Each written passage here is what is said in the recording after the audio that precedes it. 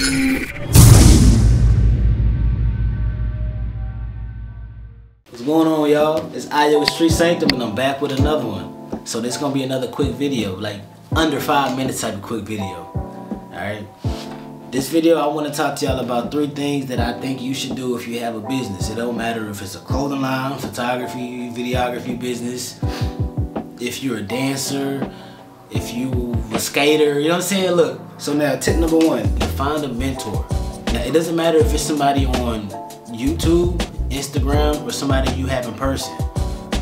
But that mentor is supposed to motivate you and inspire you. So it could be Hollywood Shaq, you know what I'm saying? Dantes, Akron, you know what I'm saying? It could be, who else do I want to look at? Dior Ray, you know what I'm saying? Just somebody that you can look at for influence, somebody that can motivate you. You know what I'm saying? Because you don't want to get stagnant, you don't want to be just comfortable where you're at. You want to look at what's the next level and how do I get there? What's going to inspire me? What's going to make me push myself to get to that next level? Don't compare yourself, all right? Now, when you find this mentor, this person you look up to, don't compare what you doing to them. Don't look at your followers and be like, man, why don't I have as many followers as them? Why am I not making as much money as them? Why are we not on the same? Don't do that. Don't compare yourself, because you may have been doing this for 5 months. They may have been doing this for 5 years, you know what I'm saying? So you have to put in that work. And number 2, find someone on your same level. Again, this can be Instagram, YouTube, somebody that's probably been doing whatever you've been doing for the same length of time, similar length of time. In my opinion, having somebody on your same level is not for competition, but it's for competition, you know what I'm saying? So a friendly competition ain't never hurt nobody, you know what I'm saying? As long as you have actual sportsmanship. But somebody that you can look at and kind of peep what they doing, like, all right, you upscaling, that's gonna push me, that's gonna motivate me as well to upscale.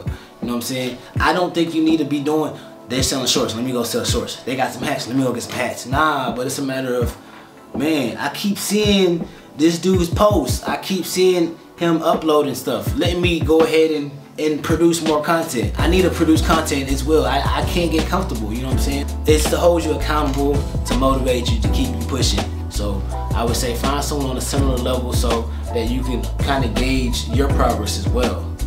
Don't compare yourself to a T, but I'm just saying use that as a kind of like, you know what I'm saying, to see how you're doing compared to someone that started in a similar time frame as you. The last one I'm gonna say is find someone to mentor. So this could be making YouTube videos like I'm doing. This could be having somebody that you know on social media, Instagram, Snapchat, somebody that you, TikTok, somebody that you know that wants to do something that you're doing. Help guide them, help prevent them from some of the mistakes that you've gone through. Whenever you teach someone something, it helps you reinforce what you know.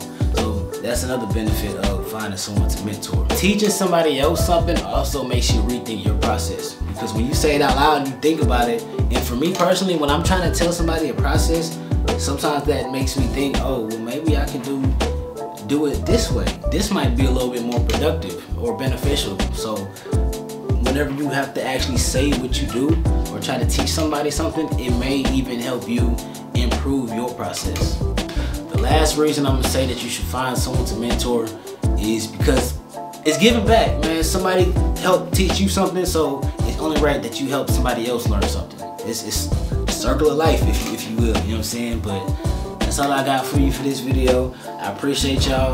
Go ahead and visit the Instagram, street_sanctum. You on the YouTube, so go ahead and like, comment, subscribe.